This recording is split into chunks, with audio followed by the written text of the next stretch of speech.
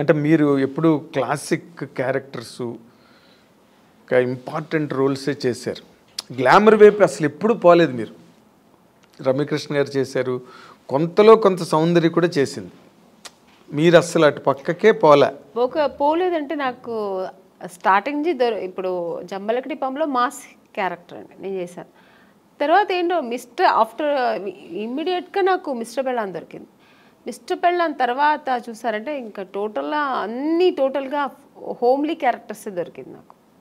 ఒకవేళ నేను ఆ ఫేస్ నా బాడీ స్ట్రక్చర్ సెట్ అవుతుందేమో కానీ అందరూ ఆమెని అంటే ఇలా ఉంటేనే బాగుంటుంది, శారీ కట్టుకుంటేనే అందంగా ఉంటుందని, సో నాకు అలా బ్రాండ్ వేస్తారనమాట. అప్పట్లో జయసుధ గారికి ఉండేది అది. జయసుధ గారికి ఎలా ఉంటుంది, ఆవిడ ఎప్పుడు మాస్ అంటే అడవి రాముడు అవన్నీ చేశారు కానీ బట్ సహజ నటి అని ఒక ముద్ర వేసి ఆవిడని అలా పక్కన పెట్టారు. ఎంత బిజీగా ఉన్నా ఆవిడ అవే కైండ్ ఆఫ్ క్యారెక్టర్స్ చేసుకుంటూ వెళ్ళారు ఇప్పటి వరకు. బేసిక్గానండి ఈ మధ్య రోజుల్లో అంటే మీ టైంలో లేదు, ఏముందో బయటకు తెలియదు, బట్ ఈ రోజుల్లో ఈ కాస్టింగ్ కోచ్ అని మీరు ఒక సీనియర్ యాక్ట్రెస్గా, ఒక సక్సెస్ఫుల్ హీరోయిన్గా, ఒక డిగ్నిటీ అవన్నీ నిలబెట్టుకుని ఇన్నాళ్ళు ఇండస్ట్రీలో కంటిన్యూ అయిన ఒక స్టార్గా ఈ ఈ డెవలప్మెంట్స్ చూస్తున్నప్పుడు మీకు ఏమనిపిస్తుందండి? అంటే ఈ ప్రజెంట్ హీరోయిన్స్ ఫేస్ చేసే ఇష్యూస్ కానీ, లేకపోతే ఇండస్ట్రీలో వచ్చిన మార్పులు కానీ. అంటే హీరోయిన్ ఇప్పుడు ఫేస్ చేస్తున్న ఇది సావిత్రి గారి టైంలో నుంచి ఉందండి. ఓకే, ఇప్పుడు మీరు చెప్పేది ఏంటంటే హీరోయిన్స్ డిఫరెంట్ ప్రాబ్లమ్స్ ఫేస్ చేయాల్సి వస్తుందని. ఆ ప్రాబ్లమ్స్ హీరోస్కి లేదు, హీరోయిన్స్కి మాత్రమే ఉంది, అదే కదా చెప్తారు మీరు. అది ఇప్పుడు కాదండి, అప్పుడు ఉన్న హీరోయిన్స్ దగ్గర నుంచి ఉంది. కాకపోతే అప్పుడు సోషల్ మీడియా, ఈ పబ్లిసిటీ ఇవన్నీ లేదు కాబట్టి తెలీదు. ఇప్పుడు అన్ని చిన్న విషయం కూడా ఇప్పుడు ఎలకపోయిందంటే పూలే పోయిందని ఇప్పుడు అంత ఎక్స్ప్లోర్ చేస్తున్నారు. చిన్న విషయాన్ని ఏమీ లేకుండా దాన్ని ఒక పెద్ద ఇష్యూలాగా చూపిస్తున్నారు, అంతే తప్ప ఎప్పుడు లేదండి ప్రాబ్లమ్స్ హీరోయిన్స్కి ఉంటూనే ఉంది. కానీ మనం చూస్ చేసుకోవాలి. హీరోయిన్స్గా అందరూ కష్టపడే వస్తారండి, ఎవరు వచ్చిన వెంటనే హీరోయిన్ ఎవ్వరు అవ్వలేరు. అంటే చేసిన ఆ హీరోయిన్స్ వాళ్ళకే తెలుసు, ఎవరికైనా ఆ వెనకాల ఒక కథ ఉంటుంది, వాళ్ళ బ్యాక్గ్రౌండ్ ఉంటుంది, వాళ్ళు ఏం కష్టపడ్డారు, ఎలా వచ్చారనేది ఉంటుంది. కానీ ఇప్పుడు మనం చూస్ చేసుకోవాలి, రెండు ఉంటుంది, మంచి ఉంటుంది, చెడు ఉంటుంది. మీరు ఏ ప్రొఫెషనల్ తీసుకోండి, ఏ జాబ్లో తీసుకోండి, మీకు ఉంటుంది మంచి చెడు.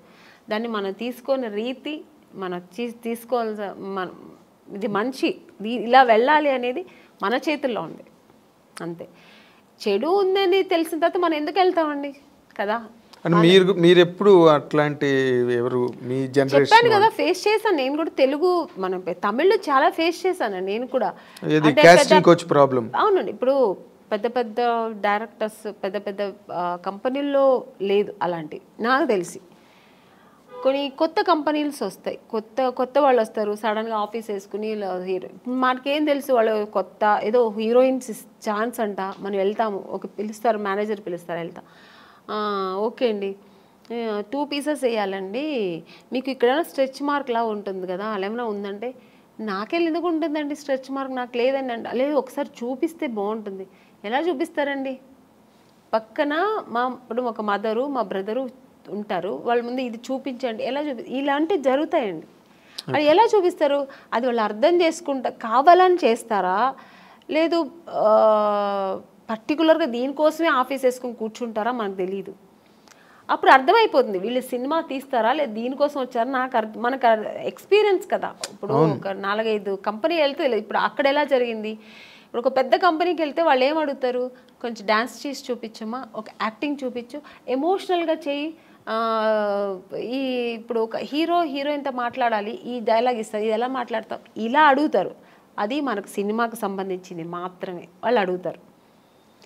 స్ట్రెచ్ మార్క్ చూడాలి, మీకు ఇక్కడ ఏమైనా బ్లాక్ ఉంటుందా, మొన్న ఒక హీరోయిన్ అలాగ వచ్చారు, మేము చూడకుండా వేసుకున్నాము, చూసిన తర్వాత స్పాట్లో చూసాము, మీరు కొంచెం బట్టలు ఇప్పి చూపించండి, ఇలాంటివి కొన్ని కొత్త వాళ్ళు ఉంటారండి. ఇలాంటి వేషాలు వాళ్ళు దీనికోసం వస్తారా లేదా సినిమా తీయడం తెలిసిపోతుంది మనకు. అప్పుడు అర్థమవుతుంది. అప్పుడు లేదు సార్, ఐఎమ్ సారీ, నేను అలా అంతా చేయలేను, నాకు స్విమ్మింగ్ నాకు అసలే తెలియదు, నేను అలాంటి క్యారెక్టర్ కూడా నాకు వద్దని చెప్పి లేచి రావడం అంతే మన పద్ధతి.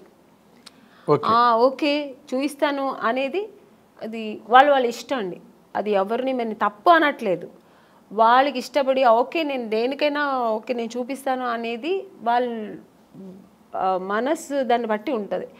నేనైతే మైండ్ సెట్ బట్టి నేనేమంటాను, లేదు సార్ నాకు అది తెలియదని నేనైతే అలా చేయించాను, మీకు అంత ఇది ఉంటే నన్ను హీరోయిన్గా వేసుకోండి, నేను మీకు 2 పీస్ ఐఎమ్ రెడీ, నేను స్విమ్ సూట్ వేసుకుంటా, కానీ ఇక్కడ బట్టలు ఇప్పి చూపించడం అయితే నేను కుదరదని లేచి వచ్చిన ఎన్నో సన్నివేశాలు నాకు జరిగింది. అలాంటి సిచ్యుయేషన్స్ వచ్చాయి అని చెక్ ఇచ్చి అడ్వాన్స్ ఇచ్చిన కంపెనీలు ఎన్నో ఉన్నాయండి. నాకు అడ్వాన్స్ తీసుకున్నా, ఇంటికి వచ్చిన తర్వాత next day phone, madam manager, అప్పుడు మీకు సెల్ ఫోన్ లేదు కదా, ఏదైనా డైరెక్ట్ లేదంటే ల్యాండ్లైన్ మేనేజర్ వచ్చి మాట్లాడు, మేడం ఇలాగా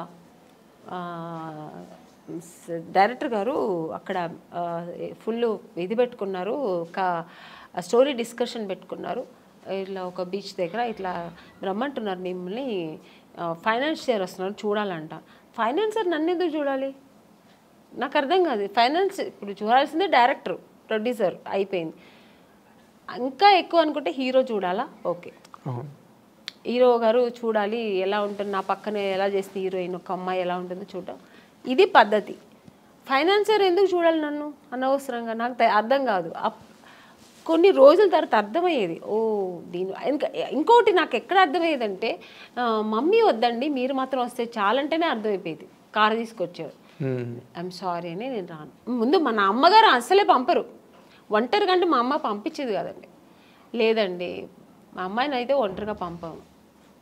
మా అమ్మ ఒక్కటే అన్నదండి, సినిమా హీరోయిన్ అవ్వాలా అనుకున్నావు, నాన్నగారి దగ్గర పర్మిషన్ తీసుకుని వచ్చాము, లేదు అప్పుడు ట్రై చేస్తున్నాం, అప్పుడు ట్రై చేసే టైంలో ఓకే దొరికితే చేద్దాం, లేదంటే ఉంది మనకు బెంగళూరులో మాకు ఇల్లు ఉంది, హ్యాపీగా అక్కడ వెళ్ళి జాబ్ చేస్తాం, లేదు చదువు పెళ్లి చేస్తానో చేస్తా, ఇన్ని ఆప్షన్ ఉన్నప్పుడు మనకు అనవసరం. నువ్వు హీరోయిన్ అవ్వాలా, మనం దానికోసం కష్టపడతాం, ఇంకా అడ్డతోవలతో అని మనకు అనవసరం. అలా నేను అలాగే ట్రావెల్ అయ్యానండి. నాకు అలాగే ఒక మంచి కంపెనీ, మంచి డైరెక్టర్స్, హెల్దీ పీపుల్స్తో హెల్దీ తప్పు నాది 100%. కీర్తనల్ని బాగా ఆస్వాదించాడు. ఒక్కొక్క కంపెనీ వెళ్ళొచ్చిన వెంటనే నేను ఫస్ట్ దేవుడా నాకు రేపు ఈ కంపెనీ రేపు నేను హీరోయిన్ అయిపోవాలి, సెలెక్ట్ అయిపోవాలి, ఇలాగే వేడుకునేదాన్ని. అదే కాకపోతే ఇప్పుడు మీరు ఒకటి గమనించాలి, మీరు అన్నారు ఇందాక సావిత్రి గారి దగ్గర నుంచి ఉన్నాయండి ఇలాంటి ఇండస్ట్రీలోని అని. కాకపోతే ఇప్పుడు సోషల్ మీడియా రావడం వల్ల, కానీ హీరోయిన్లే పోలీస్ కంప్లైంట్లు ఇచ్చి కొంతమంది బాంబే నుంచి వచ్చిన వాళ్ళు, లేకపోతే ఏదో మొత్తానికి అలాంటివన్నీ జరగడం, అవన్నీ యూట్యూబ్లో వాళ్ళు వచ్చి వీడియోలు రిలీజ్ చేయడం, ఒక రకమైన డిస్టర్బెన్స్ అన్నది కొన్ని అన్ని చోట్ల అని కాదు, ఇన్ని సినిమాలు వస్తున్నాయి ఎక్కడ జరగవు కానీ, బట్ జరిగినవి మాత్రం చెప్తున్నాను కదండి, ఇండస్ట్రీ పరువు తీయడానికినే వచ్చిన వాళ్ళు అయితే ఇది జరగదండి. ఇంకా వేరే థాట్స్ మీద వస్తారండి కొంతమంది. ఇక్కడ హీరోయిన్లు ఉంటారు, ఇలా ఉంటారు, మనం ఇది సినిమా తీస్తూ ఇది కూడా చేయొచ్చు అనే వాళ్ళు కొంతమంది వస్తారు. అక్కడ ఇలాంటి తప్పులు జరుగుతాయి. ఓన్లీ సినిమాని నమ్ముకొని సినిమాని లవ్ చేసి ఒక సినిమా మనకు ఇండస్ట్రీలో ఈ ప్యాషన్తో వచ్చేవాళ్ళు, కళాకారులుగా వచ్చేవాళ్ళు ఎప్పుడు ఈ తప్పులు అక్కడ ఈ తప్పులు జరగదండి. వేరే థాట్స్ కూడా ఉంటాయి చూడండి దాంతోపాటు, లేదంటే ఆ థాట్స్ మాత్రమే అనుకొని వస్తారు కదా, అక్కడ ఈ తప్పులు జరుగుతాయి. సో అక్కడ కొంతమందికి ఇలా జరుగుతాయి. అవును. తర్వాత మీటూ అనేది కూడా అలాగే ఆడవాళ్ళు కూడా అండి, ఏ హీరోయిన్ కూడా మనం ఇలా అయిపోవాలి, చెడుగానే ఉండాలి, చెడు దారి తొక్కాలని ఎవ్వరు రారండి. అందరూ ఒక డ్రీమ్తో వస్తారు. ఏ అమ్మాయి అయినా సరే నేను ఒక హీరోయిన్ అవ్వాలి, ఎవరికి ఆశ అందరికి సొంతం కదండి. నేను కూడా శ్రీదేవి గారి లాగా కావాలి, నేను కూడా ఒక నగ్మ గారి లాగా కావాలి, నేను కూడా ఒక విజయశాంతి గారు లాగా నేను కూడా ఈ సినిమా ఇండస్ట్రీలో అవ్వాలని అనుకోవడం తప్పలేదు.